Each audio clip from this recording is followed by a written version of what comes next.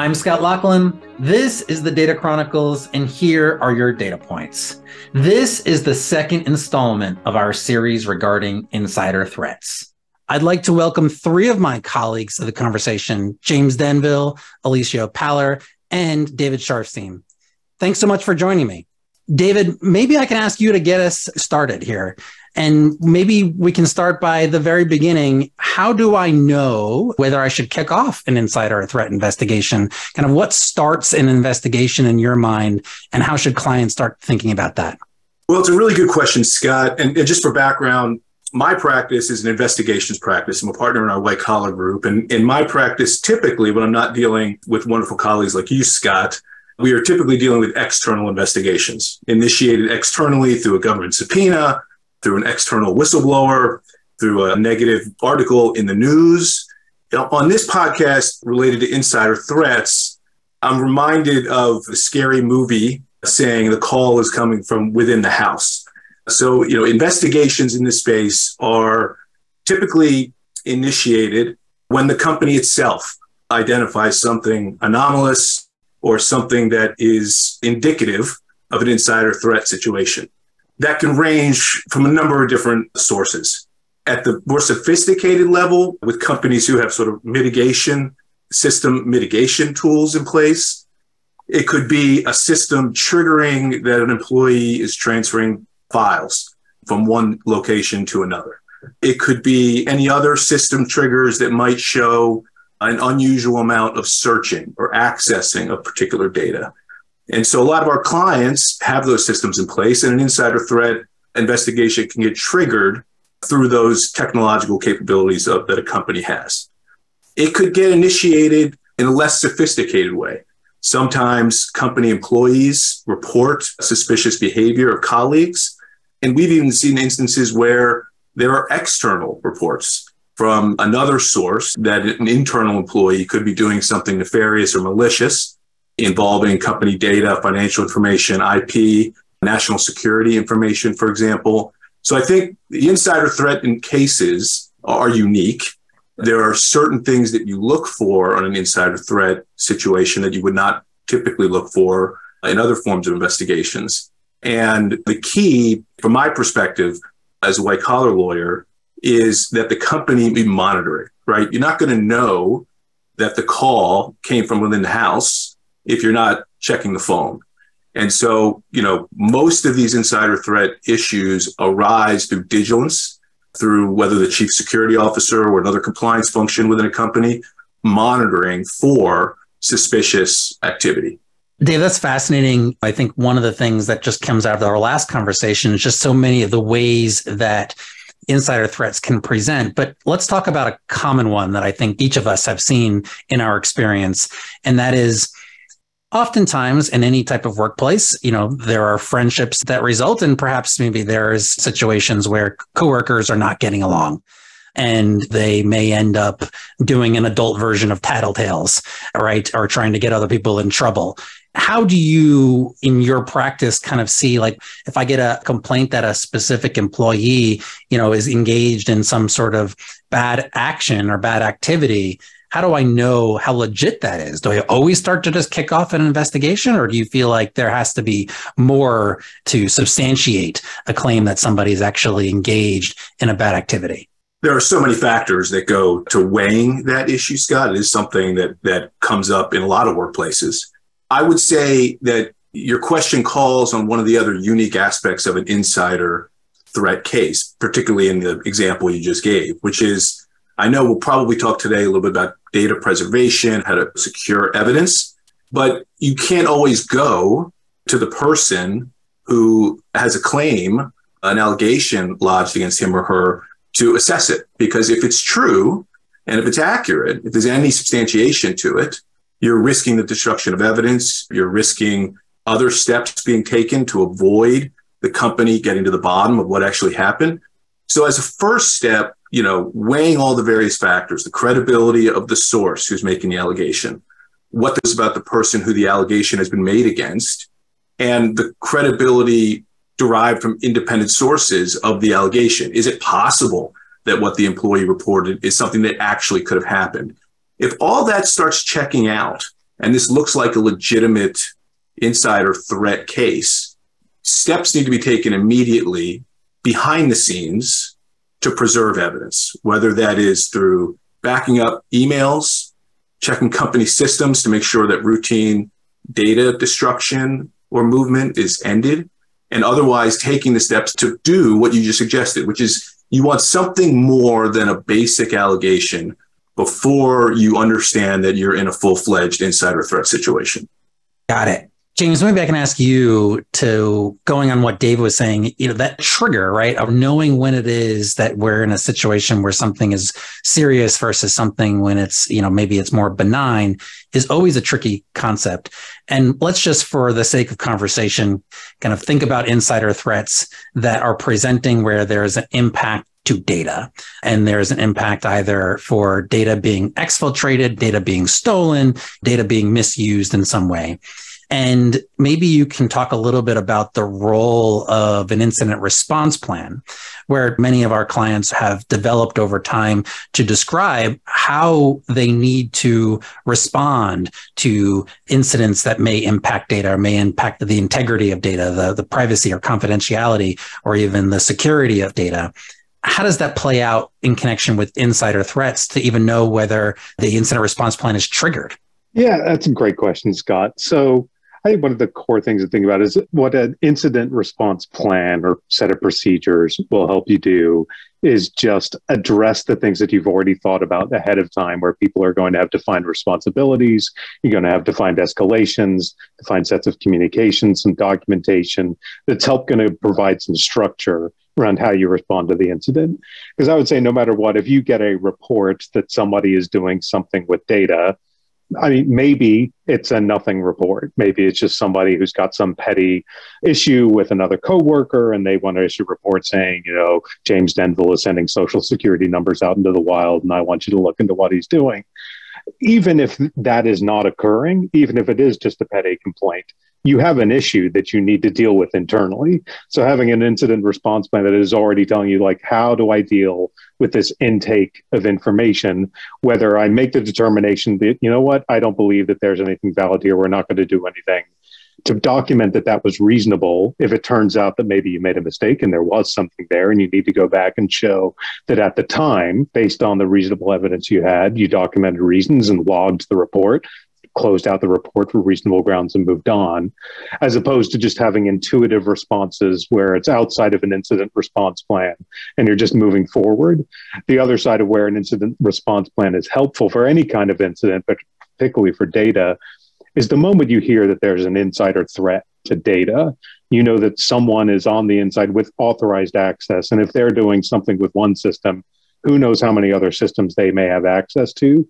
There could be a very strong inclination to just, bring out the fire drill, bring out all of the emergency response units immediately, and just everyone starts running to address this huge problem, thinking that it is a huge problem.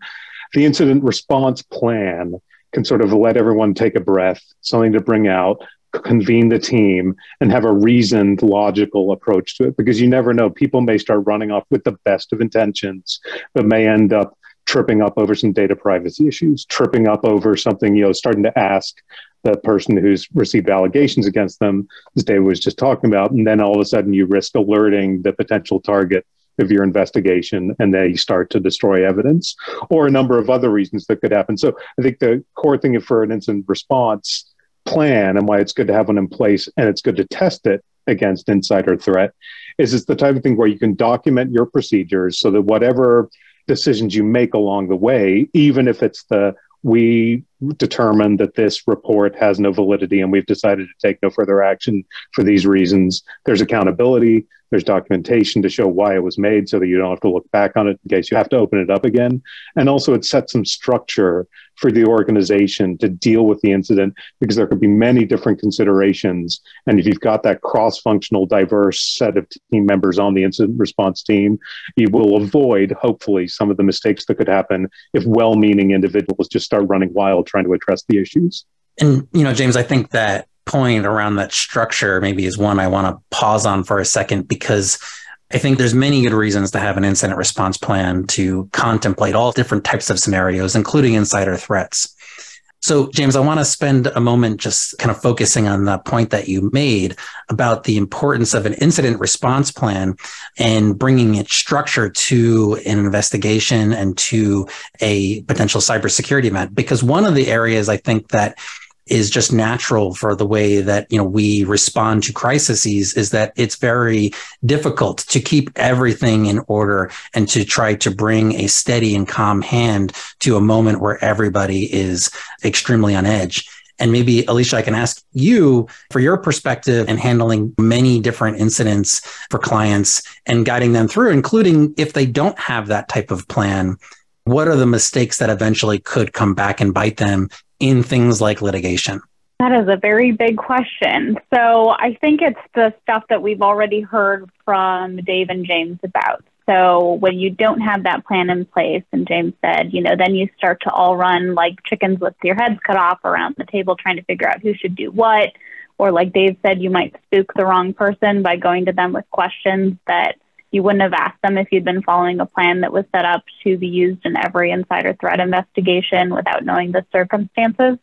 So what happens then is that if you have these personalities that are already disgruntled or rogue, and that's really how you got to this circumstance in the first place, where someone took data or accessed data that they weren't supposed to access, you just tip everything in the wrong direction. And so how that plays out when we then see enforcement or litigation is you have a mountain of bad facts that could have been avoided, or you're missing evidence that you actually wanted to point to.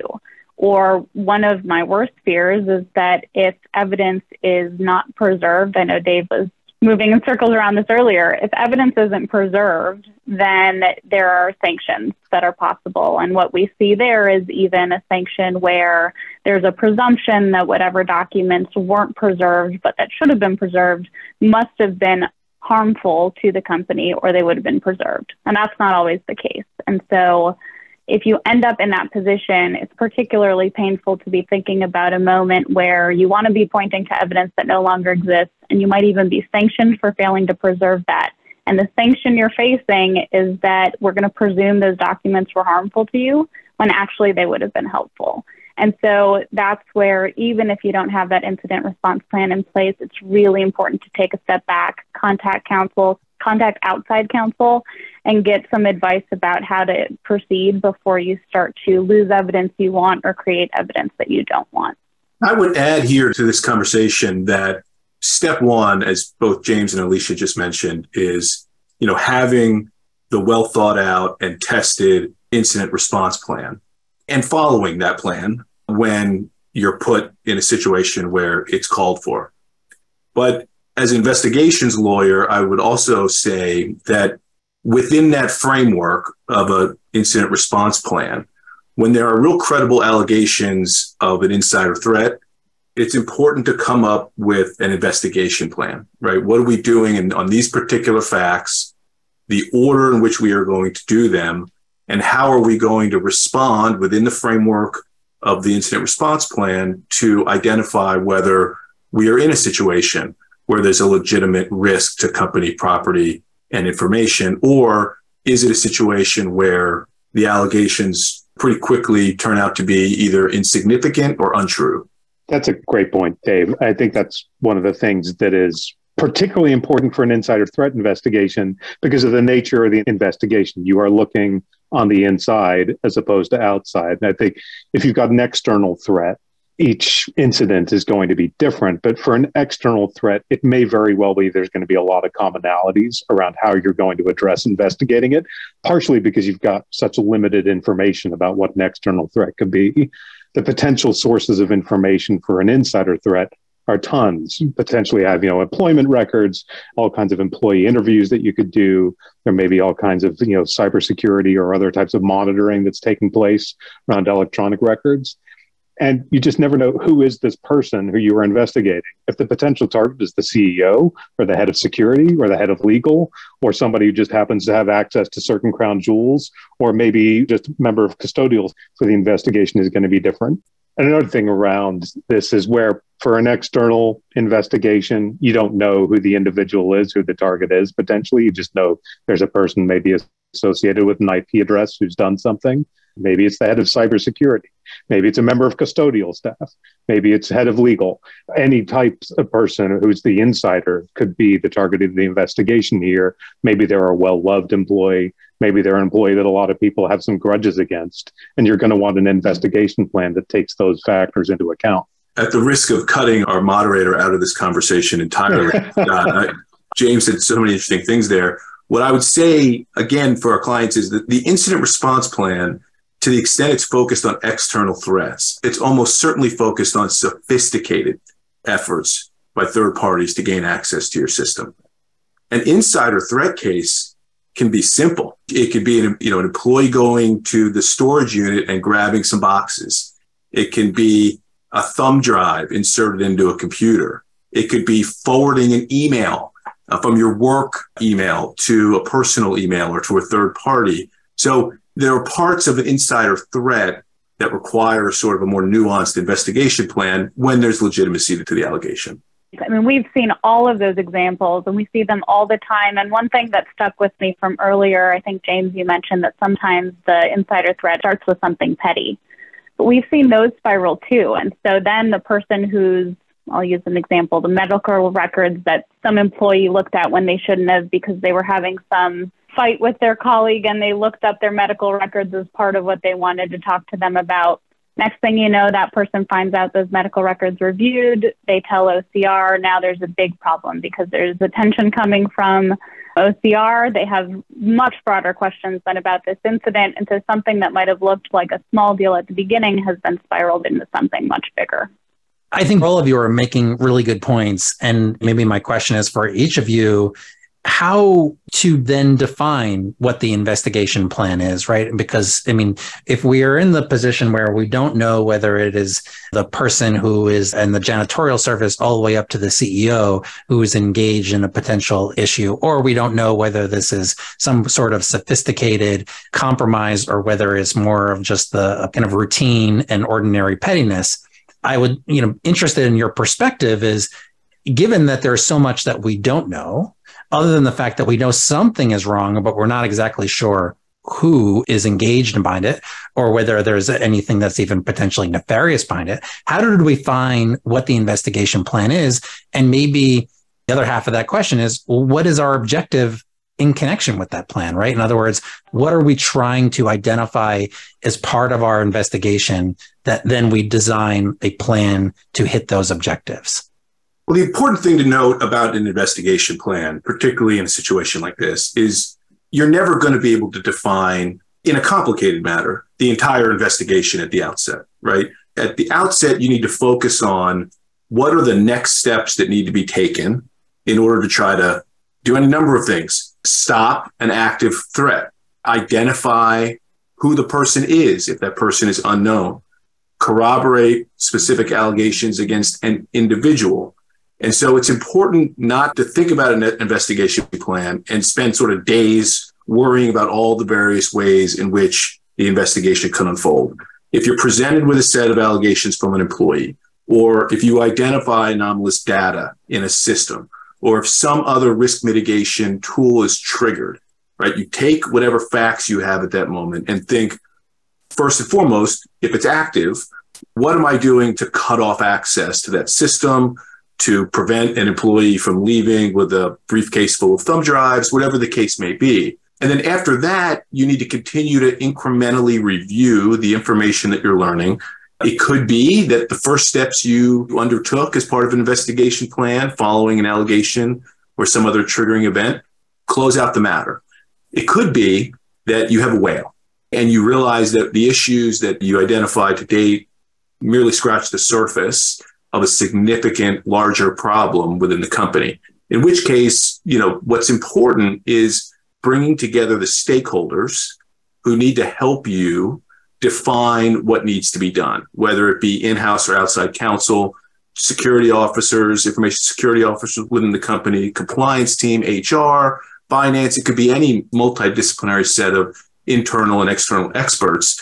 But if you have a significant matter, make sure you get the feedback from all those relevant stakeholders and take the steps that are needed and map them out so you have an understanding of where you want to take things. So, Dave, you made some really good points there, including about the composition of the investigative team, which I want to get to in a moment. But before moving to that topic, I'm also interested, maybe, James, in your perspective on additional objectives for an investigation plan. Because I'm reminded that many of our clients operate in regulated spaces where impact on personal data, for example, will actually have regulatory implications. How do you think about the regulatory overhang when you're defining an insider threat strategy? Yeah, it's a great question, Scott. One of the first things that a lot of organizations will want to focus on when there's a credible insider threat allegation is who did it and what did they do and how do we stop it? But particularly if you've got personal data may be subject to European data protection laws where you may have a 72-hour notification time frame, or a financial institution which may have 72 hours or less to notify certain regulators. At the same time, you're focusing on who did this and what did they do exactly. There may need to be a focus on what data was impacted and how it was impacted. So determining what systems were impacted, what data was in there, what could have happened to the data. Did it leave the environment? Was it transferred to third parties? Do we think there was no harm? Was it encrypted? All of those sort of risk assessments that would go into helping support some reasonable determination of whether any notification obligations have been triggered, maybe to customers based on contracts. So at the same time, you've got teams out trying to figure out the log files to find out what James Denvil did on the computer. You may also need to be collecting contracts, looking through the notification terms, and doing at least a high-level data review to determine the nature and scope of the data, as well as the potential impact. And Alicia, presumably you would have the same concerns from a litigation perspective, is that one of the other byproducts or objectives that you want from the investigation is to establish evidence that may end up being used in connection with eventual litigation. Yeah, absolutely. I think one of the issues, though, isn't what does the evidence say? It's what evidence is missing. So ambiguities can become particularly thorny when you get all the way to litigation. And so part of that thorniness is in the moment as you're scrambling, there's an insider threat, you're trying to run everything down, you're considering your regulatory risks. Not a lot of people are thinking about the litigation risk at that point because it's too far in the future. Maybe it'll never materialize. And so to the extent you can take that step back and think about where are the ambiguities where we might in this moment actually be able to create a record that is helpful, and being comfortable with the risk that maybe the record won't be helpful, but it's better to know than not know, and to know in that moment where you still have room to take some more witness interviews, talk to the right people, figure out what other documents you might want to preserve that you weren't thinking about, so that a couple of years down the road, if there's litigation, you're not wondering what more you could have done to fill in the gaps, figure out how those ambiguities actually could have turned into something you could work with. I would also say that top of mind, as James said, would be, regulatory components of an insider threat situation. Alicia mentioned a moment ago, litigation could ensue depending on the nature of the threat. But I would add also that there's a law enforcement component, which doesn't have to be your primary consideration at the outset of an investigation, which we're discussing today, but that our clients ought to be mindful of. In an insider threat case, the company is often the victim, right? And there's an individual perpetrator or a series of perpetrators whom may have committed violations of law, criminal law, state law, federal law. But even on top of that, there's been a lot of activity lately with state-sponsored activity, telecommunications companies and government contractors related to national security issues. And there has been a wave of criminal prosecutions at, foreign actors utilizing inside sources to obtain information. And so there is an interest in these cases, depending on what the subject matter is, what the industry sector is, and who's acting to take this information. And so, Dave, you're suggesting, right, if that is the type of fact pattern that we're seeing, that is also going to inform the investigation strategy, including the types of data evidence that we're collecting, who we're talking to try to present that evidence wherever it takes us to law enforcement? Absolutely. It could influence how you are acting in potential anticipation of future discussions with law enforcement. It could be on matters of national security that you're going to reach out to law enforcement at the outset and try to work with them and let them try to help you identify who it is that acted. Is it state sponsored? Is it espionage? So it's a great point. I want to revisit something you mentioned a moment ago, and that was depending on the nature of the incident, the nature of the threat, that it may require a multidisciplinary approach cutting across the chief information security officer, executives, HR. But even before we get there, one of the issues that I think frequently comes up for me is knowing who to trust, right? The fact that you have an insider threat means that there is potentially somebody on the inside who is not operating consistent with the company's policies or the objectives for the company. And so as a result, you're worried that you may end up bringing somebody into the investigative team who either is part of the potential threat or may be very friendly with somebody else who's engaged in the threat. Do you have any thoughts or strategies about where to start informing that investigative team so you're getting the right knowledge without necessarily compromising the integrity of the team itself? There's a factual component of your question, Scott, which is having individuals within the company, information security officer, someone in the in-house legal department, making assessments about who are the trusted and experienced and expert internal personnel who should form the team. And that's going to depend on the facts and what the allegations are and how the company is structured. But there's that structured component to this too. And, some companies who perhaps have a greater risk of an insider threat, companies that have very sensitive data or just lots of data, create teams at the outset. So someone within the legal department or the chief information security officer is designated as the lead on insider threat issues. And there's a team of people who can report to him and sort of are called to action whenever there's a specific situation. And there are people whose job responsibilities include being able to assess whether it's employee behavior tools that the company puts in place, other triggering mechanisms related to data. And that group is already put in place, constituted for the purpose of having a core team insulated from various other components of the company who have the responsibility and training to look into insider threats. Also, depending on the facts, this is pretty extreme, but sometimes you could drop a non-disclosure agreement, depending on how sensitive the facts are, who it impacts, how long you think the investigation will take to really run down the key facts to make some decisions about who to talk to next.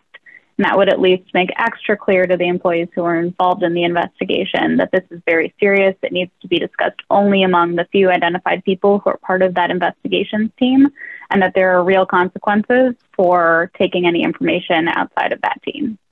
Got it. James, from your perspective, I think Dave was rattling off a few people who could potentially be logical members of the team. What do you think in terms of who those core team members are and the types of functions that need to be represented in this investigative group? Yeah, it's going to be a little bit dependent on the nature of the incident, of course. Particularly, you're going to have likely IT security or IT in there because there's very likely going to be some electronic information that you'll either need to access or secure. So having IT security and IT involved would be key. Would have resources from legal to make sure that privilege is maintained to the extent possible, and that also that the appropriate legal issues are identified early on and reasonable solutions identified for those. You're likely going to want someone from human resources involved, and particularly if there's an expert in investigations on the human resources team, bring them in. There may be a need for communications to be involved early on. If it looks like there's going to need to be some external or even internal communications early on because of the nature of the incident, you want communications in there. And in a lot of incidents, it's almost a good practice to bring a trusted member of communications in early, even if it doesn't look like an incident is going to warrant communications, because then if it does turn out that you do need to issue some notifications, that person has already been briefed and understands some of the sensitivities, and you don't have to slow things down to bring them up to speed. Other participants that you may want to bring in is people from government relations. If you have people with particular relationships with relevant law enforcement, you may want to bring them in as well. But then there's also just going to be, if you may have different departments that need to be brought in, if the insider threat is located in a specific department, you may need to bring someone in from that department who's going to bring insights to understanding, the standard operating procedures for that business function to help out. But those are the kind of core people that you'd want looped in. And that's, again, where an incident response plan can come into play. You'll have your core incident response team, and then at least contacts for the various other business functions that you may need to bring in, depending on the nature of the investigation.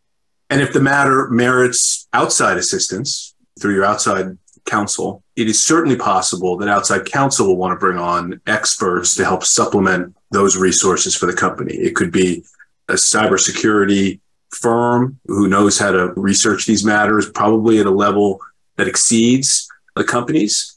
And it could be private investigations firms. If you need access and research to employee behavior outside of the workplace, sometimes those groups are necessary as well. So maybe my next question is for you, Alicia. So Dave and James were mentioning that there is a whole number of folks that could be on your investigative team. And depending on the situation, depending on what the matter warrants. But my guess is, and I think in the matters that I have handled, is the investigative team usually starts pretty small and then starts to expand as more functions are needed, more information is needed. Do you have a perspective on how to expand an investigative team, the types of ways that you're documenting who's on that team, the warnings and the sensitivity that you're raising for that team, and including how do you try to protect privilege if this is an investigation that's being done at the direction of counsel? Yeah, so to protect privilege, it is always prudent to document in writing how a team is expanding. And that is easier when there is one person or maybe there are two people who know that they are in charge of that team. And to the extent others need to be brought on, they're the ones that are documenting that. If that person happens to be in-house in the legal department, even better. Part of the issue when we think about privilege is that if you're thinking about communications with counsel that are confidential, there's a prong about whether those communications are kept confidential. And that's where we see an issue when these teams grow to be too big. You look back years later, you're looking at documents, and it's not clear from the face of the document whether something was really intended to be privileged at the time. And so you're looking at things like how many people were on this email? How many of them were lawyers? Were the lawyers in the to bar of the email or the CC bar of the email? No one in the middle of an investigation is thinking about that. It's not the way we work. We hit reply all, maybe counsel's in the CC line, but you're really addressing counsel as the main recipient. That's not going to be clear years later. And so thinking about that when you're in the moment and you're expanding and you're memorializing, we need to talk to these two other people, or we need these two people to join our team. They're critical because we need to talk about these three subjects, and they're the two people that could answer questions about those three subjects. That helps years down the road build out this record where it's very clear, yes, this was privileged. Legal was involved. We were having these discussions to figure out what our legal risks were. We were thinking about what we needed to do next to comply with the law, whether there had been a violation of the law. And to the extent that this information was shared more broadly, it actually was still being kept confidential on what we call a need-to-know basis. So even if it's 20 people who are in the need-to-know circle 6 months into an investigation, instead of the 4 who were involved the first week, maybe they're still within that need-to-know sphere, and documenting that can be incredibly helpful down the road. David, from your perspective, once we have developed and identified this team, and the team is going to ebb and flow depending on what is needed from that group, where are they looking, right? Where is that team starting its investigation? And frankly, kind of where is the evidence? You mentioned a moment ago, not all of insider threat investigations begin as extremely large matters requiring all the various experts and individuals we've talked about on this call. So the answer to your question, it could be any number of locations. In a smaller matter that involves company systems, the company may be focused first and foremost and almost entirely on data. Who accessed certain systems, what IP addresses were used to access those systems, what login information was used to access those systems. So it could be very much focused on the information that a company has at its fingertips based on the systems that are in place that store the data that was sought to be stolen. In addition to that, the locations where we often see that need to be searched for insider threat cases, it can be similar to any other internal investigation. It could be company email, the employee's email address, which should be preserved if a target is identified. It could be on cell phones, text messages, personal email. And on that point, it's always worth noting that the company's access to phones is very dependent on whether it's a company phone or a company plan or the employee's personal phone with access to company email. It could be in surveillance footage within a company. If this is literally physical access or someone who came in after everyone else left. It could be external sources like social media. There are a variety of different places, particularly when you're trying to identify who could have committed the insider threat violation or action that you could search. And Alicia, you had mentioned the point earlier, right? It's really important in the event of litigation that all of the information that Dave was mentioning is preserved. Do you have any strategies about how to do that, given that the nature of the information and the nature of the investigation can change the types of things that you're looking for and looking at and the systems and the databases and the document repositories that you're searching? Sure. So it's helpful to have a preservation notice, or sometimes we call it a litigation hold, in place early on, especially if you think there's a risk of litigation, whether it's coming from a rogue employee or you think you might have to litigate against an employee, or you think that there's a threat of litigation by folks whose data was impacted. There are numerous ways this pans out. And so when you're thinking about the litigation hold, there are a few different buckets in my mind. Some of the language is boilerplate. You want it to be incredibly broad in terms of describing to people who are unfamiliar with this type of notice what they should be preserving. So all sorts of documents and communications. As Dave said, it could be communications on your work phone, could be on your cell phone, could be on your computer, could be your daily planner that you keep in hard copy on your desk. And so making sure that that's all very clearly spelled out in the notice is very important. Then the second bucket in my mind is the description of the types of documents to hold on to, so the topics that are important. That's something that should be memorialized early on, but it's really helpful to revisit that a few weeks or even a few months down the road. And especially if you're still looking into this years later, because then there is litigation, dust off that notice, take a look again at those topics and see what else are you thinking about now that you weren't thinking about when you initially sent this notice around. The third bucket is the list of custodians. So who is going to receive this notice? And that often changes and needs to be updated more frequently, even on the topics at issue, because as the investigation unfolds, you're becoming aware of different people who might have information that's important. And again, you don't want to get to a spot where you didn't preserve something you should have. You want to be able to point to it, and you can't because it doesn't exist anymore. And even worse, you get to a spot where you could potentially face sanctions because documents don't exist that used to. Even if they were not harmful, they could be deemed harmful by a court. And so having that notice in place and thinking about the type of language that you need in there to protect yourself is very important. Well, that's maybe a great place for us to pause today's meeting. This is just the second in a multiple set of a series that we are going to be having on insider threats in particular. We're going to explore, I think, in more detail in future episodes, the issues surrounding privilege, including how to think about that from a U.S. perspective and from a non-U.S. perspective.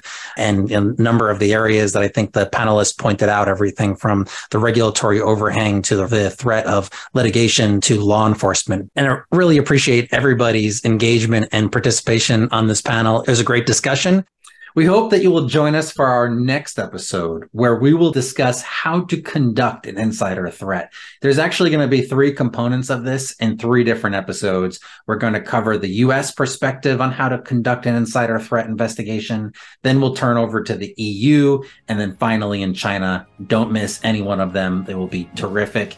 With that, I'm Scott Loughlin. This is the Data Chronicles, and those are your data points.